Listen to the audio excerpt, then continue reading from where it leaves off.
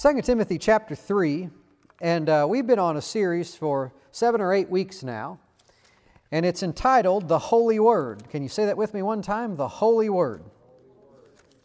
And our foundation scripture here is in 2 Timothy chapter 3, and in verse 15 it says, "And that from a child you have known the Holy Scriptures." Say that with me, Holy Scriptures. I got a little ahead of myself. Let's pray over the Word tonight, okay? Father, we thank you tonight, Lord, for your Word, and we hook faith together. And we are asking you for revelation of your Word tonight. Lord, we're asking you to minister to people in the building, people watching online. Get us exactly what we need. And we thank you, Lord, for helping me to deliver this message just the way you'd have me to, and for giving me supernatural utterance and ability to minister your word, and we thank you for it in Jesus' name. Amen. Again, this verse said that these scriptures are holy scriptures, and the rest of the verse said that are able to make you wise unto salvation through faith, which is in Christ Jesus. Verse 16 says, "All Scripture is given by inspiration of God and is profitable for doctrine, for reproof, for correction, for instruction in righteousness, so that the man of God may be perfect and thoroughly furnished unto all good works." Now go back to verse 15. It said these Scriptures are holy Scriptures. And that's where we got the title of our series, The Holy Word. God's Word is holy. Holy means that it's sacred. It means that it's divine. It's hallowed. It's something that's worthy of our respect and our reverence. One definition of the word holy means that it's uncommon, and what that means is there's none like it. No words like God's words. God's words are alive, life-giving words. And to be holy also means that they're free from fault, free from defect. The psalmist said this, he said, "Lord, my heart stands in awe of your word." Come on, is that your attitude tonight? Is that your heart tonight? My heart stands in awe of your word. One translation, I think, says, "My heart trembles at your word." The psalmist caught a hold of something about God's word. He caught a hold of how holy it was and how precious it was, and he had a high level of respect for God's word. How about you? We have a high level of respect for the word of God because it is a holy thing. Now go with me to Proverbs chapter 13. This has been another one of our scriptures we've looked at a number of times in this series, Proverbs chapter 13. Say it with me one time. The Word of God is holy. It's holy. It's a holy thing. Now, Proverbs chapter 13 and verse 13 says this. It says, "Whoso despises the Word," Proverbs 13:13, "Whoso despises the Word will be destroyed. But he that fears the commandment, he shall be rewarded." So you can see that how you and I handle the Word of God is going to affect what we experience in our lives. And this word despise, if you don't respect the Word, if you don't honor the Word, if you don't have any time for it, if it doesn't have any place in your life, you become open game for the enemy. You become vulnerable to destruction and being destroyed. Is it true? Come on, do you believe the Bible? You believe that verse? If your respect for the Word is low, you're going to be susceptible to things that somebody who has a high level of respect for the Word is not susceptible to. Destruction and being destroyed. Now you'll see this tonight. It's not God going like this. "Oh, you don't respect my Word? I'm going to destroy you." That's not what's happening. That's what a lot of people read this verse and think, "Oh, I better come to church. I don't want God to destroy me." Well, that's not what the Scripture's talking about. You'll see that as we go. But the other side of this Scripture is that if you fear the commandment, if you respect the Word, if you give it place in your life, then it would be a reward to you. It would be a help to you, wouldn't it? Now, let's go tonight to Isaiah chapter 5, and I wanted to look at a Scripture there tonight in Isaiah chapter 5. Thank you, Lord. If you lack respect for the Word, if you despise it, if you don't honor it, there's destruction. If you do respect it, if you do reverence it, there's a reward. Now, why is that? This is something we've talked about over the past couple of weeks, but the Word of God is your answer. It is your remedy for whatever you're going through. We looked at Scripture after Scripture that we found out that you're born again by the Word. So your spirit got fixed by the Word. There's Scriptures that talk about your mind and your will, your emotions, your soul gets saved or healed or made whole by the Word. Jeremiah talked about how the Word was joy and rejoicing to his heart. Proverbs said that God's Word would be health to our flesh. So we read other Scriptures. There's a Scripture that says that the truth will make you free. So anything you're in bondage to, the Word would be your answer. It would be your remedy. It would be your help. Now, if you push aside the Word, if you push aside the remedy, if you push aside the help, then the only thing left is to not be remedied, to not be helped. So that gives you insight into the Scripture to say if you despise the Word, if you don't respect it, if you don't honor it, if you push it aside, that's why you're being destroyed, because the thing that was supposed to prevent the destruction was the Word, but you pushed it aside. And why would you have to say this in church? Why would we have to talk about this to believers? Should we assume that every believer respects the Word? Well, just look around. I mean, just open your eyes and pay attention a little bit. Most of the people that call themselves Christians don't even come to church and don't even read the Bible. So how much respect do they have for the Word? Not very much. And are they open game then for the enemy? Because the Word is the answer. The Word is your help. If you push it aside, you're pushing aside your answer. You're pushing aside your help. So you and I, what we've asked the Lord is, Lord, help us to develop a greater level of respect for your Word so that we're never caught pushing it aside or not treating it with the honor that we should treat it.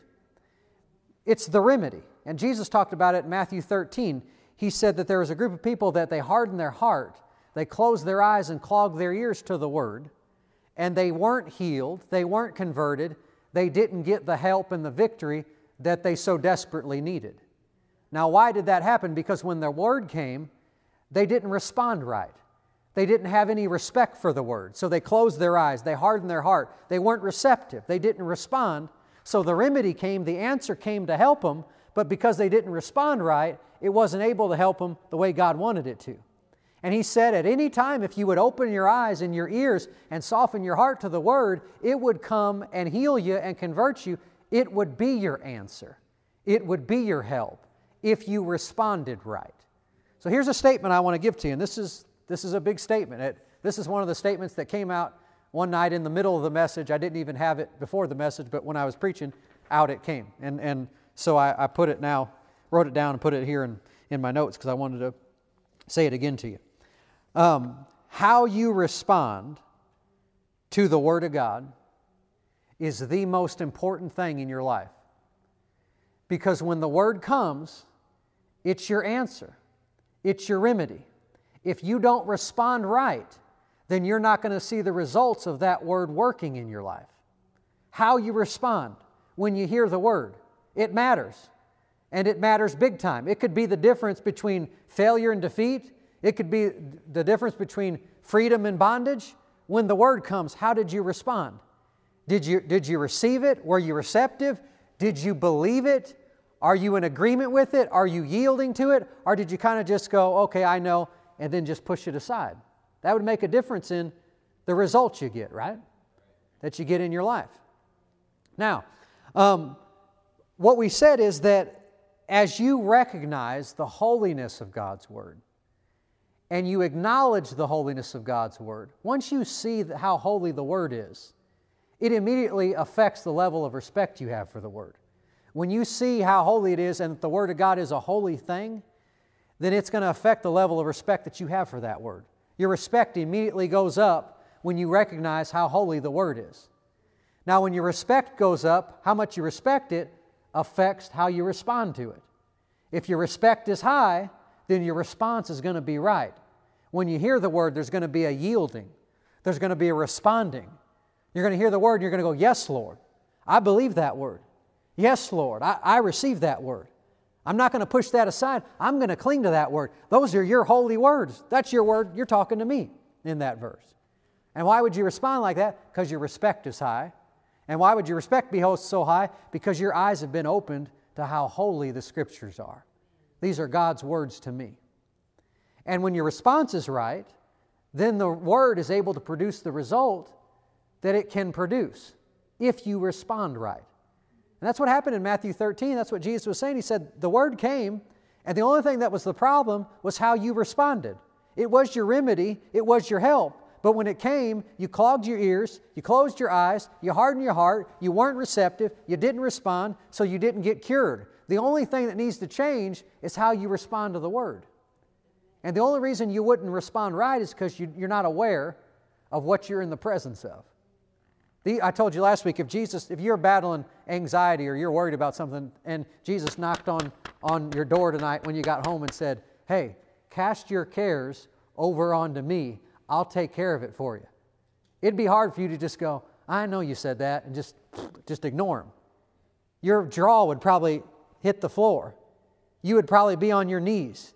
And you would go, oh, yes, Jesus, yes, I cast the care of it over onto you. You're going to take care of it for me. There would be a response there, wouldn't there? Why? Because you would be aware of how holy His words were if He was standing there saying them to you in the flesh. Well, they're not any less holy than they are when you read them in this book. They're just as holy. And this is news for you. He's not going to say something different to you if He showed up at your house and sat down with you. If He said something to you, He'd just say what's in here. This doesn't need improvement. This is perfect. If you needed a counseling session with Jesus and you said, I'm just so anxious and just so worried about this situation in my life, He would tell you this, cast your care onto me, I'll take care of it for you, and don't let your heart be troubled. And you would find those exact same words in the Gospel of John and in 1 Peter chapter 5. He doesn't need to improve on this. This is perfect. You don't need a special visitation from the Lord. You need to believe what He said in here. This is His word to you. This is His word to me. And how you respond affects the level of power you're going to see this word have in your life and the level of effect this word will have in your life. In Hebrews chapter 4, there's a scripture that said the gospel was preached unto us as well as unto them. So there's two groups of people. Both of them heard the word. And it says it didn't profit them the way it profited us because they didn't mix it with faith when they heard it. And what he's saying is it helped us because we responded right. It didn't help them because they didn't respond right. So how you respond matters. Can you say amen to that? Now, have you found Isaiah chapter 5? Come on, say it with me. The Word is my answer. The Word is my remedy. And I'm going to respond right when I hear the Word. Recognizing and acknowledging the holiness of it. It'll set your response right when you realize these are the holy words of God. The Creator of the heaven and earth and the universe wrote this down for me and had it written down for me. These are His words to me. He wouldn't say anything different if He was staring me in the eyes. His words to me. It's a very holy thing. And when you recognize that, it'll set your response. All right. Now, Isaiah chapter 5, and let's look down here. I believe we're going to start in verse 1. Everybody doing okay so far? Thank you, Lord. Now, what happens if you push the word aside? If you push the remedy aside, you're going to miss out on the cure.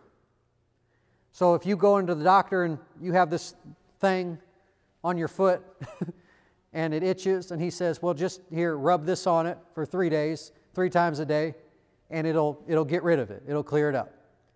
And you say, no, I don't want the medicine. I just want you to fix my foot. Just fix my foot. And he said, well, here's the medicine. Rub it on there 3 times a day for 3 days, and it'll make it go. If you reject the remedy, you miss out on the cure. Are you seeing this?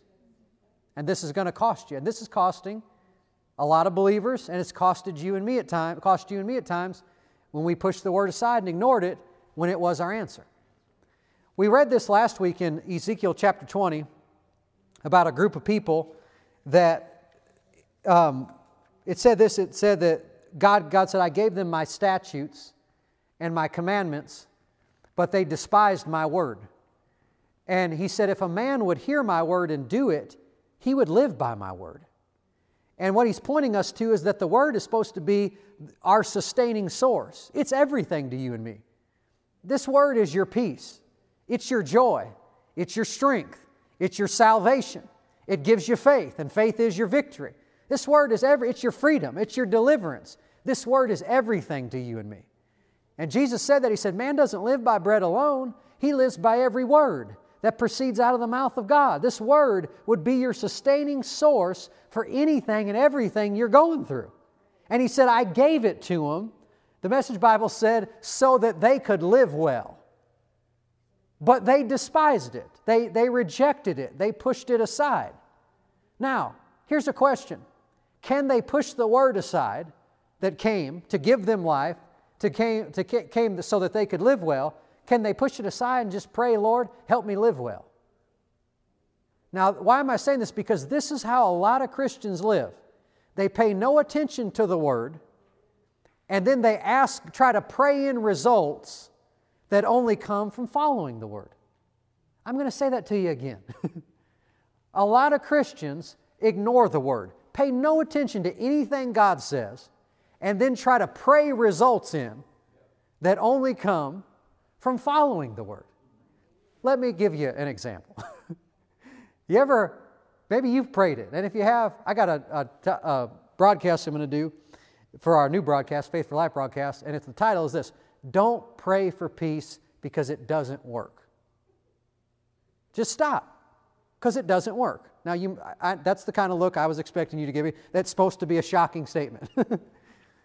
Now, what am I saying? People will say, Lord, give me peace. Give me peace. Give me peace. And they pay no attention to anything He's actually said in His Word about peace. And if you open up the Bible, you would find one of the things Jesus said about peace is, He said this, my peace I gave to you. My peace I've left with you. So do you have it already?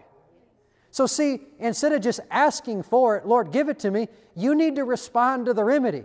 Thank you, Lord. I do have your peace. I guess I do. I don't feel like I do, but I guess I do. Because you said I have it. It's working in me right now. Thank you, Lord, that I have your peace. And then there's scriptures that talk about if you don't guard your thought life, you're not going to walk in peace. And what people like to do is they don't like any of that because that requires they actually do something. And they just say, Lord, give me peace. And they're trying to pray a result in that if they would just follow the Master, they would walk in peace the way God wants them to. Are you seeing this? And that's what these people in Ezekiel 20, they pushed aside the word that came so that they could live well. Well, you can't just pray to live well now. You need to respond to the word that came. And that's how you would live well. Are you seeing this? Now I'm ready. Isaiah chapter 5. It's been up there for 10 minutes. I think that we should try to read it. Isaiah chapter 5. You doing okay? Come on, we live by the word, don't we? And we're not going to ignore it or push it aside or reject it. We're going to yield to it. We're going to respond to it. Isaiah chapter 5. And this is in verse 1. It says this, Now I will sing to my well-beloved a song of my beloved, touching His vineyard. Now this is God's vineyard, and this vineyard is referring to God's people. It's His vineyard, and the vineyard is His people. Do you understand this so far? And it says this, My well-beloved has a vineyard in a very fruitful hill, and He fenced it, gathered out the stones thereof, planted it with the choicest vine, the best, built a tower in the middle of it, and also a winepress therein. This is a nice vineyard, isn't it? Nice vineyard. Very fruitful. There's a fence around it to protect it. No stones in it. Nice big tower in the middle of it with a winepress in the tower. Come on, say nice vineyard. Nice vineyard. Nice. And who created this nice vineyard? The Lord did, right? And it says this, it says, He looked at it, that it should bring forth grapes.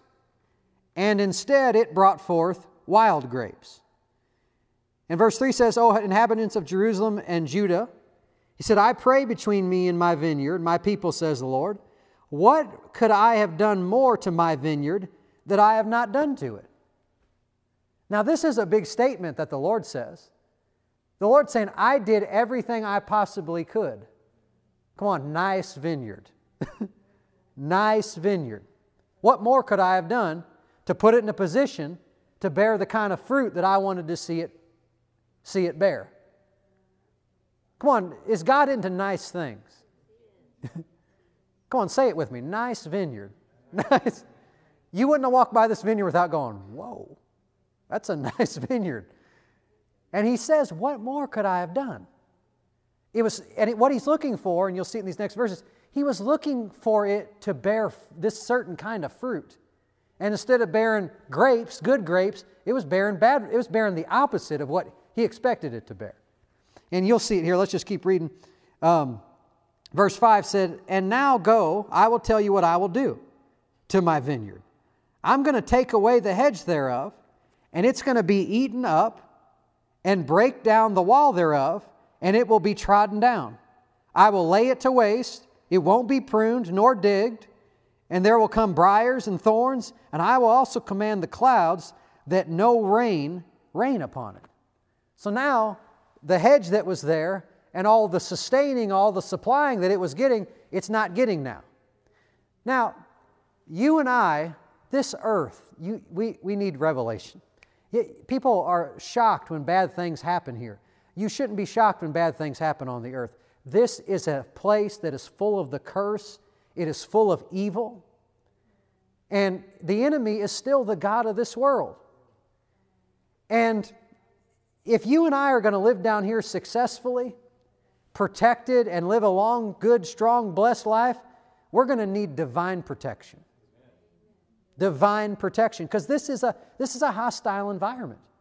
There's an enemy that wants to steal, kill, and destroy. And you know, Christians play church. The devil's not playing with you. He doesn't play church. He wants to steal, kill, and destroy. We take, let me not get into that. A lot of Christians, let me just adjust a little. A lot of Christians take their spiritual training about as seriously as a kindergarten baseball team takes their practice seriously.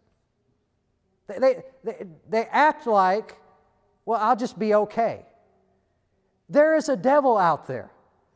The moment you wake up in the morning, from the moment you go to bed at night, and while you sleep, he wants to steal, kill, and destroy from you. Every area of your life. And you need to know things about spiritual things. Right? So that you can be, what did the Scriptures say in 2 Timothy? So that the man of God would be equipped, ready to do a good work in the earth. Well, you have an enemy, so you need to be equipped how to overcome it. And you and I need protection. And did you know God is in the hedge business? Did you know that? There's scriptures that talk about the Lord is a shield to those that trust Him. Listen, you need to get excited about this tonight. Could something be coming to kill you? A car accident, whatever. And God, could He just step in front of you and it? Does He do this? This is dwelling in the secret place of the Most High. Remember when in Job, when the enemy came to God and he said, you've put a hedge around Job and around all his stuff, and he couldn't get to Job. Is that a real hedge? Ask the devil if it's real. How did he know it was there? He bumped into it. He's trying to get to Job and can't get. It's a shield, and it's real. Does God still do this? And this is what He did for His people. He had a hedge around it. Why? So that they wouldn't be destroyed and devoured. Now keep going. It says this in verse 7, For the vineyard is the Lord of hosts. The vineyard of the Lord of hosts is the house of Israel, and the men of Judah, His pleasant plant. And He looked for judgment, that word judgment, He looked for right, but He beheld oppression. He looked for righteousness, but beheld a cry. He was looking for them to take their prosperity and do right and good things with it. But instead, this is what they were doing. Go down to verse 11, woe unto them that rise up early in the morning, that they may follow strong drink, that continue until the night, till wine inflames them. And the harp, and the viol, and the tabret, and the pipe, and the wine are in their feast. Are they having some parties? And are they having fun at their parties? They're taking their prosperity, and they're having parties. But look what it says in the rest of that verse, but they regard not the work of the Lord, neither consider the operation of the hands. They don't care about God or what God's doing. They've taken the prosperity and they're consuming it on themselves and not thinking about anything beyond themselves. And this is not good. This is not right. In fact, it was the opposite. They were actually oppressing people. And God was looking for them to do right things. And they're on the other side. They're doing wrong things. Keep going. Verse 13. Therefore my people are gone into captivity because they have no knowledge. Say captivity. Now why are they gone into captivity? Because they have no knowledge. Their honorable men are famished, and their multitude is dried up with thirst. So now there's lack. They're famished. They're thirsty. They're in captivity. They're in bondage. Now did you see why it said they were in bondage? It says because they have no knowledge. They have no knowledge. Now, Hosea chapter 4, verse 6 says, my people are destroyed for lack of knowledge. Knowledge of what? Knowledge of the Word. The Word, which is your remedy, which is your answer. And what about this people? He said they have no knowledge. Now, a lot of times we stop whenever you hear this, people are destroyed for lack of knowledge. And you can just stop right there. But you have to ask this question, well, why do they lack knowledge? Why don't they have any? You know, before I started going after knowledge about God and His Word, I didn't have any. Didn't have much. But the more important it became to me, the more I went after it, the more I had. A lot of God's people, they don't have knowledge, but it's not because they never heard or don't know they should come and get some. It's just not important to them. They don't value it. They don't respect the Word. So they don't come to get any knowledge, so they don't have any. Are you seeing this? And if you lack knowledge, you can be destroyed. Because knowledge of the Word, the truth makes you free, right?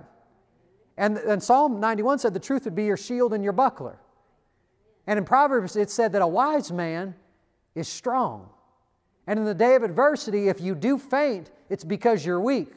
Well, in the day of adversity, if you don't faint and overcome, it's because you're strong, and you're strong because you're wise, and you're wise because of these holy Scriptures. Are you seeing this? And these people have no knowledge, and the reason they have none is because Hosea 4 said, because you rejected knowledge.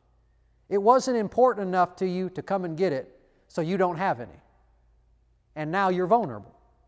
Now keep going, verse 14. We're getting there. Therefore, hell has enlarged herself and opened her mouth without measure. And their glory and their multitude and their pomp, and he that rejoices shall descend into it. Is this destruction? This is being destroyed, and they are being consumed. Now we need to ask this question. Is this what God wanted for them? Let's ask another question. Is God doing this to them? No, the thing that was supposed to prevent the destruction was His Word. I'm a little ahead of myself. Look at verse 24. It says, therefore, as the fire devours the stubble, and the flame consumes the chaff, so their root shall be as rottenness, and their blossom shall go up as dust, because, are you listening? Why are they being destroyed? Why is this happening? Because they have cast away the law of the Lord and despised the word of the Holy One of Israel. Do you see why this is happening? Because their shield, their protection, the word that's supposed to prosper them, the word that they're supposed to live by, what do they do with it? They just cast it aside. Don't pay any attention to it. That's going to cause you a problem if you push aside your remedy. Can you say amen to that? Let me read you this out of another translation. The CEV says this in verse 24. It said, you rejected the teaching of the Holy One of Israel. Now your roots will rot and your blossoms will turn to dust. The voice says, you disparaged the word of the Holy One of Israel. Come on, what's going on? Here comes the word, and what do? Close their eyes, clog their ears, harden their heart, push it aside, no respect. No respect. And in pushing aside the Word, they're pushing aside their safety, their shield, their remedy, their help. So what's left? Destruction and being devoured. Now, don't get the mindset that you and I never do any of this. Don't get this idea that you and I never just push the Word aside. It's as subtle as if you're being affected, if you're in a battle and you're being moved by what you see, being affected by how you feel. And what you've done at that moment is you've pushed the Word aside, and now you're choosing to look at and yield to and respond to something different. It's that subtle. You do that long enough and you can't walk in victory. Are you seeing this? If you're battling anxiety, and I quote you those verses, Jesus left you His peace, cast your care on Him, and you nod your head and go, yeah, I know the Word says that, but I tell you what, I'm worried, and you just keep yielding to worry, well, you've rejected the remedy. And it's that subtle, and it can keep you from seeing the cure. But not you and me, right? Not us. Thank you, Lord. Go with me to Isaiah chapter 30. We're over there in the book of Isaiah. Let's go to Isaiah chapter 30. Why were they destroyed? Because they cast away God's Word. They despised it. No respect. Didn't recognize how holy it was. Didn't acknowledge the holiness of the Word. And they just pushed His words aside. Now, Isaiah chapter 30. And let's look here at verse 9. Isaiah 30, verse 9. Everybody doing okay so far?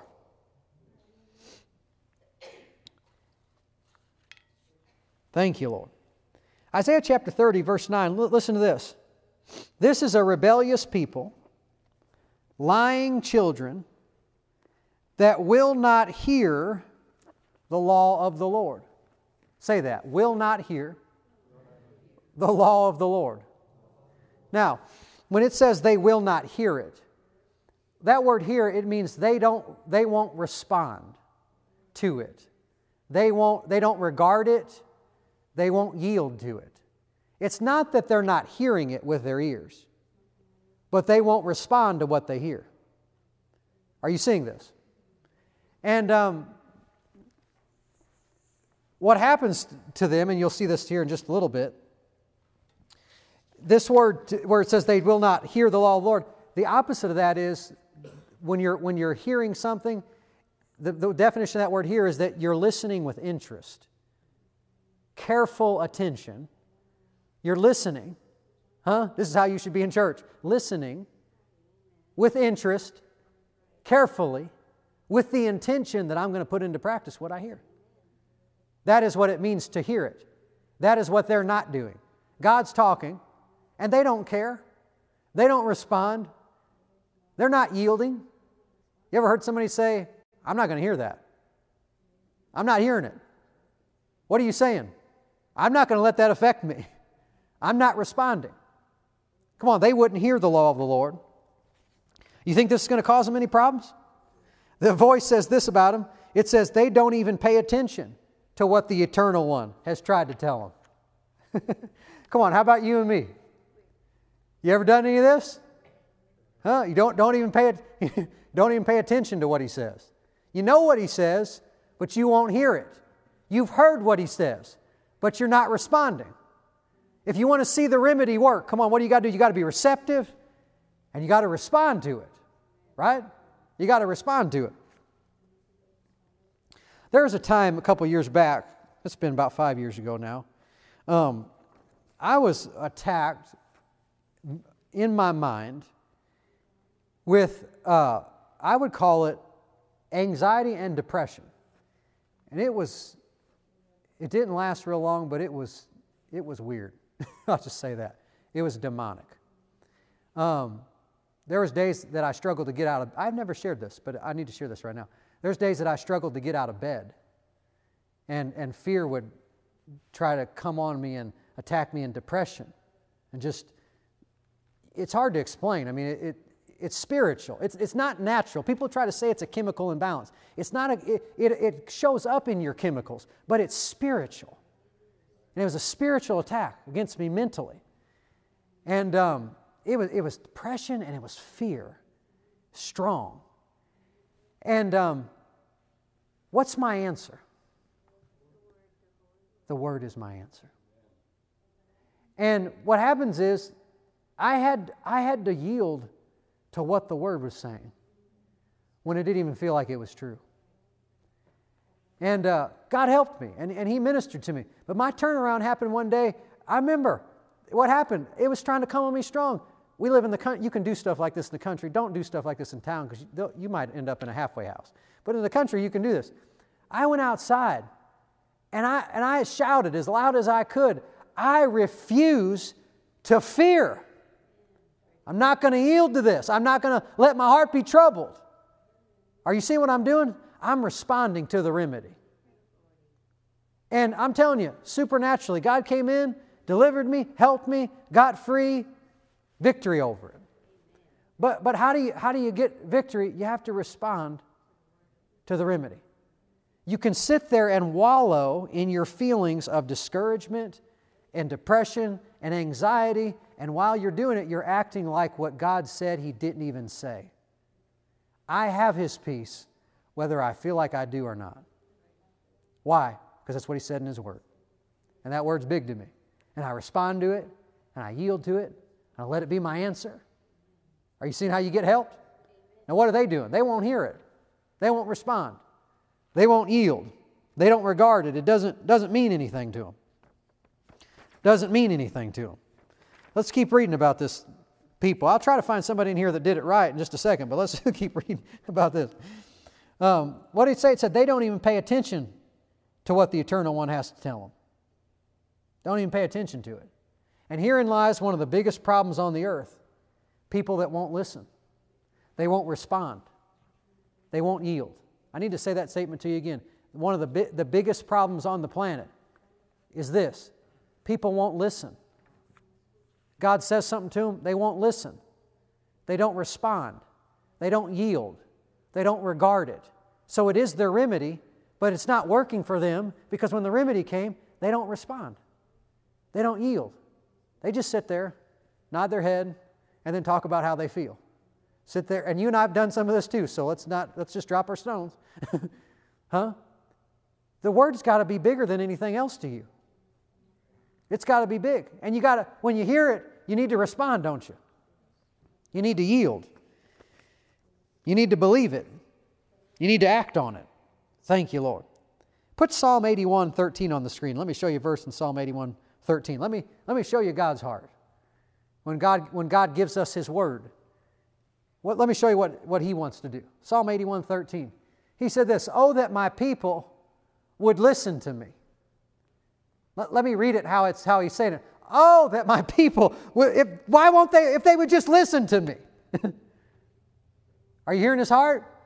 I sent them my Word. It is their answer. It is their remedy. It is their help. But they won't respond. They won't yield. They don't regard it. Are you seeing this? What do you say? If they would have walked in my ways, keep going. I would have fed them, verse 14. I would have soon subdued their enemies. I would have turned my hand against their adversaries. Keep going. The haters of the Lord would pretend submission to Him, but their fate would endure forever. Keep going. I would have fed them also with the finest of wheat, and with honey from the rock, I would have satisfied them. What's God talking about? If they would just listen, come on, if they would just listen. If you would just listen. If I would just, I'm not talking about just in here listening. I'm talking about you regard it, you yield, you respond to what He says. If you and I would just listen, what's God saying? He said, I would have taken care of their enemies like this. I would have fed them with the finest of the wheat. Come on, say tasty wheat. Tasty, good wheat. I would have satisfied them with honey. This is talking about the best. If what? If they would just listen. If they would just respond and not push aside my holy words. If they would, this is where I would lead them. I'm going to give you another statement the Lord said to me a while back when I was in a service on a Sunday. Not one that I was preaching in.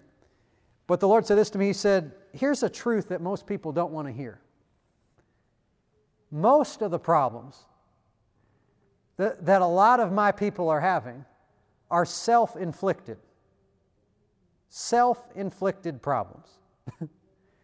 And He said, had they listened to me, most of the problems they're having, they never would have experienced.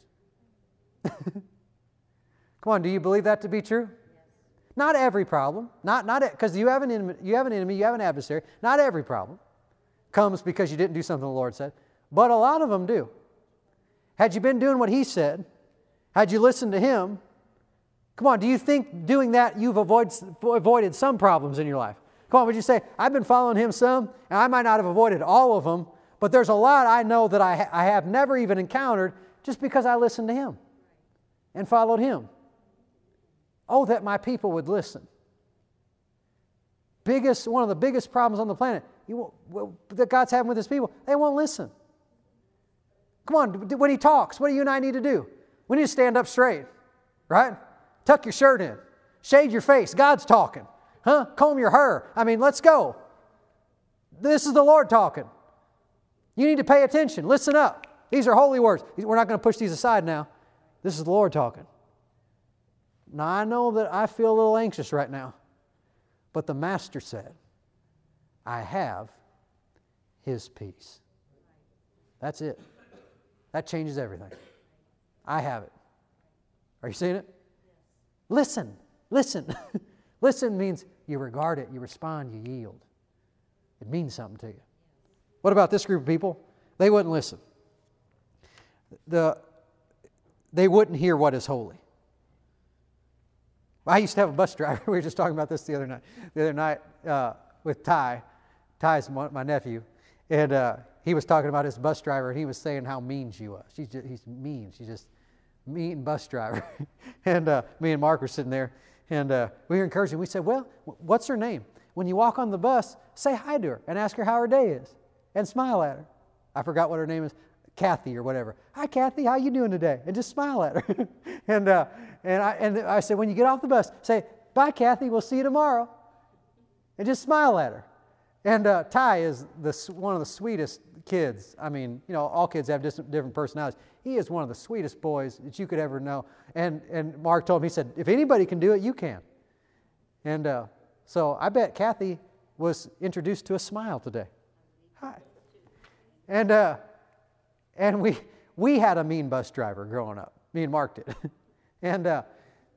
and we were telling Ty, our bus driver's name was June. And June did not like it when the bus got loud. And June would say, you boys put your backs against the back of that seat, face the front of this bus, and shut your mouth. That's what June would say. And she would say it word for word, just like that. And she's a mean lady, to us anyway. She might have been nice when she got home. She was mean on that bus. But anyway, why am I talking about June? What did June say? Put your back against the back of that seat, face the front of this bus, and shut your mouth. We could have the same attitude when God's talking. Huh? Stand up straight now. God's talking. Be quiet. Pay attention. Right? God's not mean like June, but that'd be a good response when you're hearing it. I need to stand up straight. This is the Lord talking here. These aren't throwaway words. This is Him talking. I have His joy. He said it. I have His peace. He told me He would never leave me nor forsake me. He told me that He's on my side. Those are big words. Do you see how you can get religious and just kind of push those aside? Act like they're not even there? He said He'd be my very present help in a time of need. He told me to come boldly to the throne of grace. He didn't say come crying, begging, bawling on your knees. He said come boldly to the throne of grace. People get the idea that when they come to God, He's got His arms crossed. What do you want this time? Pray hard enough and maybe I'll decide to extend the hand and give it to you. That's not our Father. What you find out about the Father is when you go to Him, what you need, His hands are out. He's already offering it to you. He wants you to have it. His arms aren't crossed in resistance. They're extended in offering. Come boldly to the throne of grace. Come on. Come up here. What do you need? Ask in faith. I'll give it to you. These are big words, aren't they? And we shouldn't just throw things aside. We should listen, respond, yield. Sometimes their scriptures are too simple for us. You know, you're going through a hard time and somebody says, well, the Lord is on your side. Do not fear. And you know, we're too smart for that scripture. We're like, yeah, I heard that 20 years ago when I got saved. You got a better one? No, I don't have a better one. This one will work just fine. And you can kind of just, I know it says that. I know that, yeah, I've heard it before. You're not listening. Come on, do you see this? You're not listening. This is what hearing, the scripture talks about they're hearing but not hearing. This is what it means. You're hearing it, but you're not hearing it. You're hearing it, but you're not responding. You're not listening. It's just bouncing off your eardrums. And if that's how you respond to the remedy, you don't get the cure. And what's God saying? Oh, if my people would listen. If they would just listen. If they would just respond. When I talked, listen, obey, follow. He had some good things for His people, doesn't He? Verse 12 in chapter 30 says this, because you despise this word and trust in oppression and perverseness and stay thereon. Are they respecting the word? Nope. They're not reverencing it. They're not honoring it. Come on, what follows this? Destruction, right? Are you seeing a pattern in the Scriptures?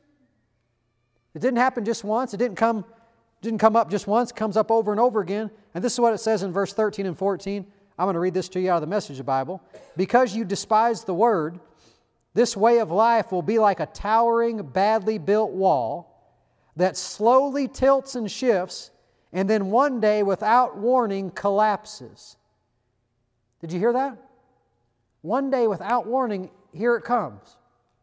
This happens to the people of God.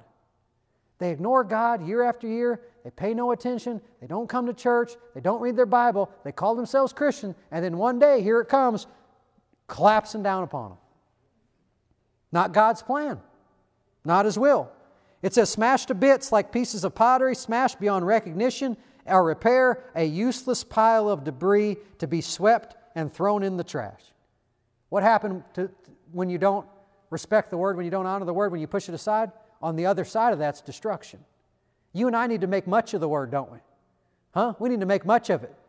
And we need to magnify it the way the Lord magnifies it. It's a big deal to Him. It should be a big deal to us. But keep going in verse 15. It says this. For thus says the Lord God of Israel. Now what does that say? Thus says the Lord God of Israel. Who's talking? God's talking. These words He's getting ready to say, should they mean anything to these people? These words are their remedy. They are their answer. They would keep the wall from collapsing down upon them. He's saying, you despise it, so this is what's going to happen. But He's so merciful. He says, but hold on a second. I'm going to give you another chance. I'm going to extend my mercy a little further. And He says this, He said, in returning and rest, you will be saved. In quietness and confidence, it would be your strength. These words should be everything to them. These words should mean something to them. How should they respond? They should respond by going, yes, Lord. Okay, then we're going to return and rest. We're going to be quiet and we're going to have confidence that You are our strength. If they did that with those words right there, would that have been their remedy and their answer? It would have. Look what they said. But you said no. Huh? God's talking, and they said no. No to what? No to the medicine. No to the remedy. No to the answer. And so they're going to get destruction, and it's not by God's hand, and it's not what He wanted, but the thing that could have prevented the destruction, they just said no to. Just say no. Huh? Say no to the enemy. Say yes to the Lord. But you said no, we'll flee upon horses. Look at verse 18. And therefore the Lord will wait that He may be gracious to you. The Lord will wait that He may be gracious to you. So now what's God doing? He's waiting. What's He waiting on? He's waiting on them to respond and yield to the remedy. Do these people need to pray right now? Listen. Do they need to go to the Lord and ask the Lord for anything? No, they need to respond to what He said. Not go and pray anything. They just need to respond to the remedy. They need to return. They might need to repent, but they don't need to ask Him for anything. They just need to say yes to the Word, to what He said to them. Huh? Can you see this? What's He waiting for him? He's waiting for him to have enough respect for the Word to respond. They don't need a prayer. They need to make a heart adjustment, because apparently the words of God mean nothing to them. They need to adjust, don't they? They need to make an adjustment inside and say, these words mean something to us. We need to respond. We need to yield to these words. Now, this is what happens a lot. People get in trouble, and they got in trouble because they don't respect the Word. Do you know, coming to church and hearing good teaching and preaching is one of the most important things you can do in your walk with the Lord. Let's go ahead and go there. Go to 2 Chronicles chapter 36 and we'll close with this. 2 Chronicles chapter 36. Why? Because as you get training, as you get instruction, anointed, you get equipped to walk in victory in this life and to overcome trials and to overcome adversity.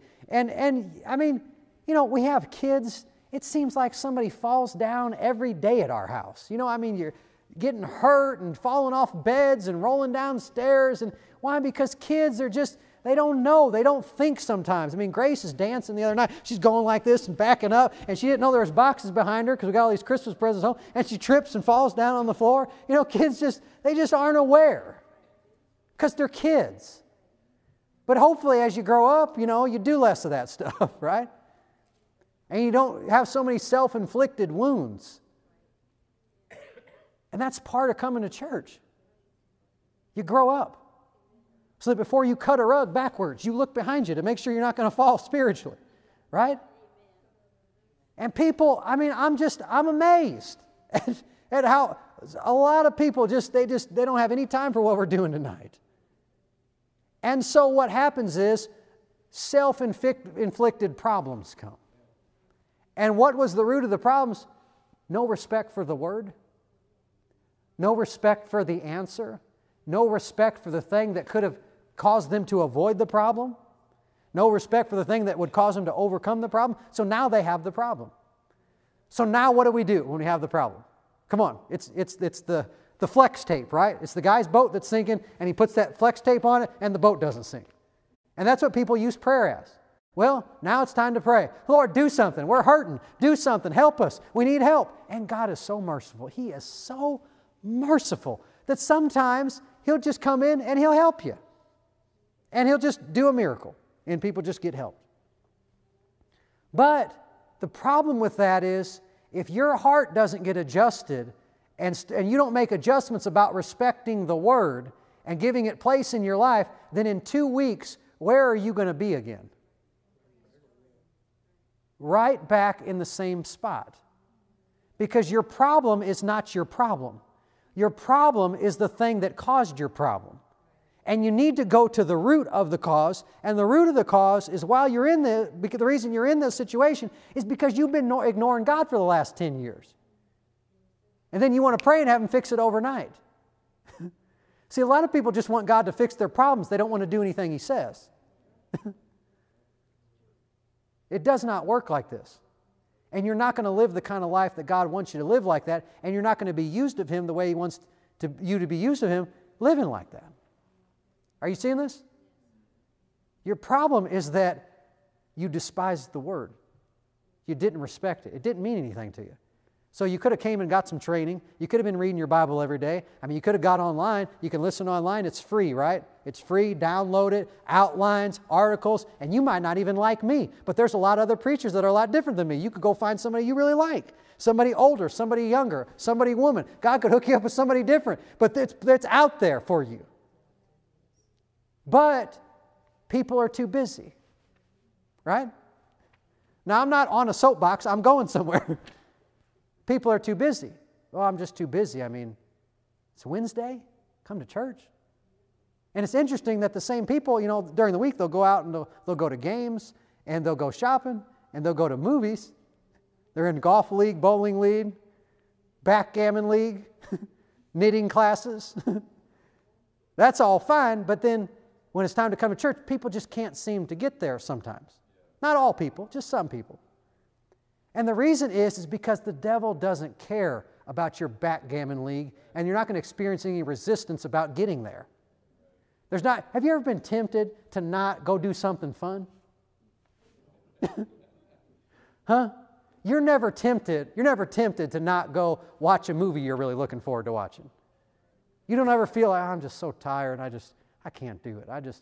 That never happens to you. You're excited, you go, you look forward to it, it's fun.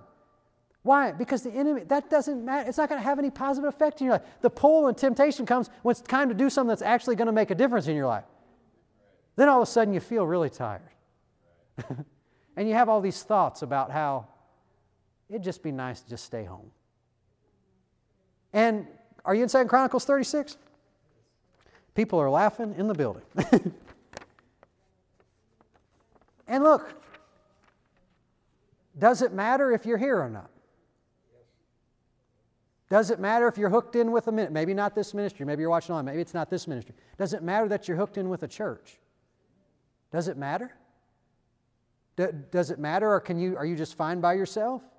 You call yourself a Christian and you just, you don't read, you don't learn, you're not getting any good teaching and preaching, and you're just floating along. Floating for now. But you're vulnerable. You're open game. And God doesn't want it like that. And so, I'll close with this. 2 Chronicles 36, have you found it? God, fix my problem, just don't mess with my life. Fix my problem, just don't make any adjustments to my schedule. Come on, I'll tell you something that this ministry is about, and what we'll continue to be about. We want to raise some people up that are going to be strong. We're into...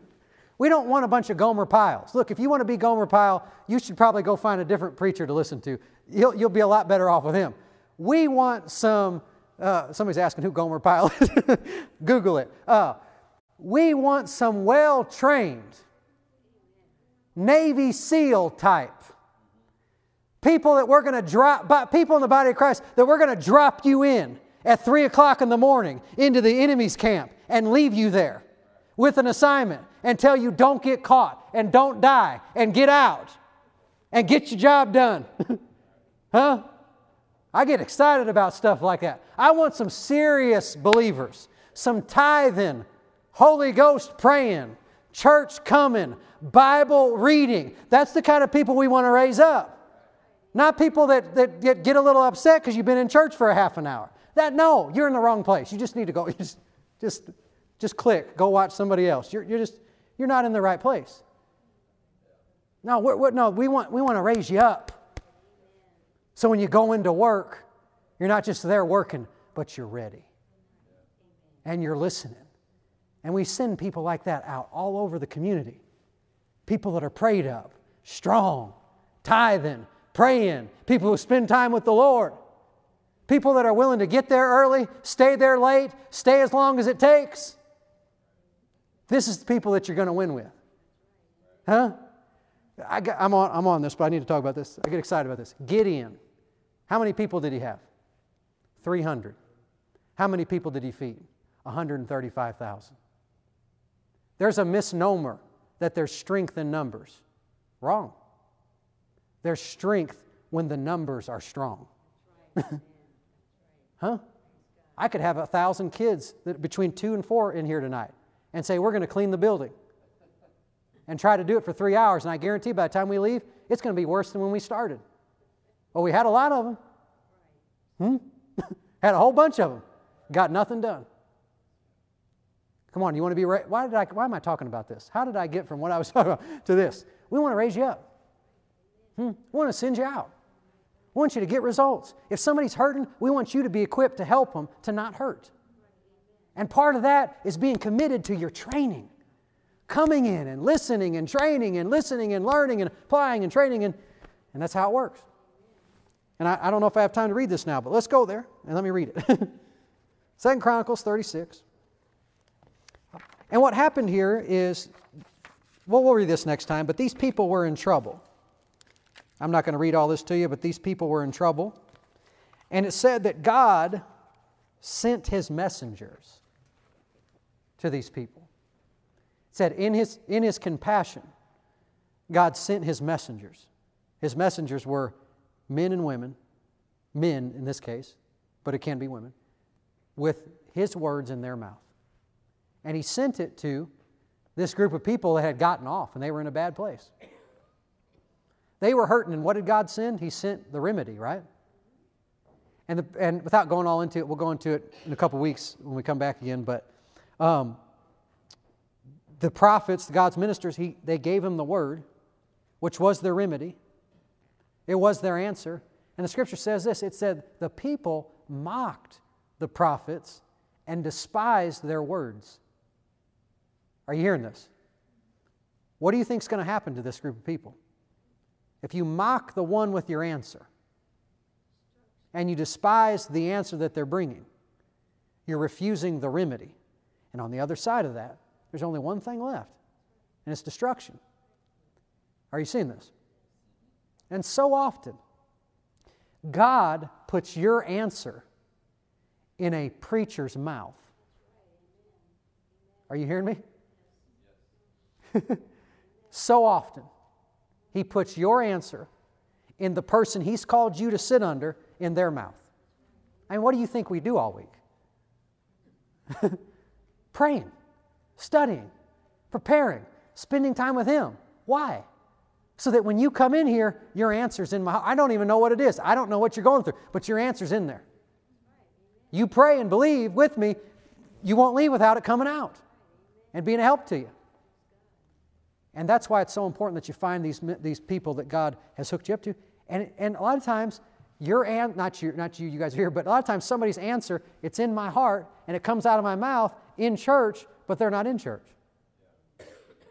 So they missed their answer. And now they have problems. Because where were they?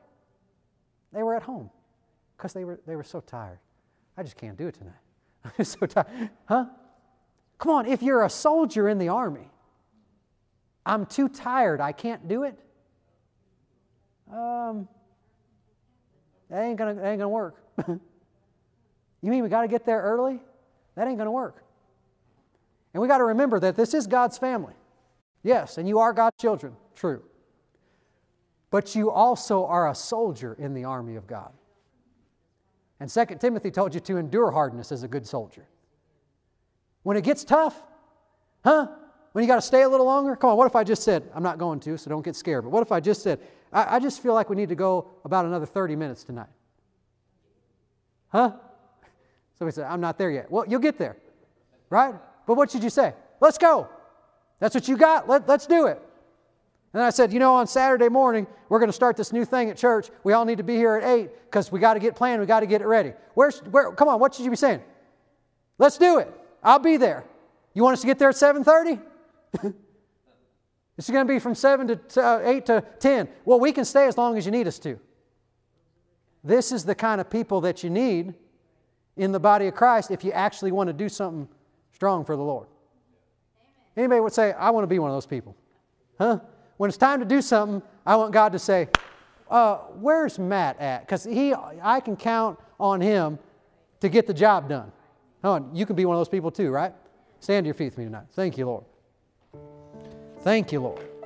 Well, Father, we thank you for your word tonight. We thank you for your word. And Lord, we adjust our hearts tonight. And we set them aright where your word is concerned. We recognize the holiness of your word. And we make a decision tonight that we are going to show it respect. We are going to respond right to it. We are not going to reject it. We are not going to refuse it. It is our remedy. It is our answer. It is our help. It is everything to us. We soften our heart to your word. We open our eyes and our ears to it. And anything we're going through tonight, anything we're experiencing tonight, any attack, any problem, any trial, any test, your word is our answer. Your Word is our remedy. And whatever, if we've been resisting it in any way, tonight, Lord, we soften ourselves and we receive it and we yield to it and we respond to it. We listen. We regard it. And we thank You for it. We thank You for it. And we thank You for the results that Your Word is producing in our lives. Thank You, Lord. Thank You, Lord. Thank You, Lord. Thank You, Lord. I got it in my heart tonight that people are going to get free from depression and anxiety. You're going to get delivered. Maybe watching online, maybe in the building. I don't know all what's going on, but I got that in my heart. There's freedom. Your answer came tonight. Your help came tonight. You don't have to be bound by the spirit of fear. You don't have to be bound by panic attacks, by depression. There's help tonight. There's a remedy tonight. There's an answer tonight. There's an answer tonight. As you respond to the living Word of God, it will be your answer. It will be your help. Thank You, Lord. Thank You, Lord. And I declare it in faith right now that your days of depression are over. Your days of battling anxiety and panic attacks, they're over. No more will you be overcome by the evil one in that area. But you will walk in victory. You will receive total healing, total restoration. Thank You, Lord. We receive that tonight. And we thank You for it in Jesus' name. Amen. Can you say amen?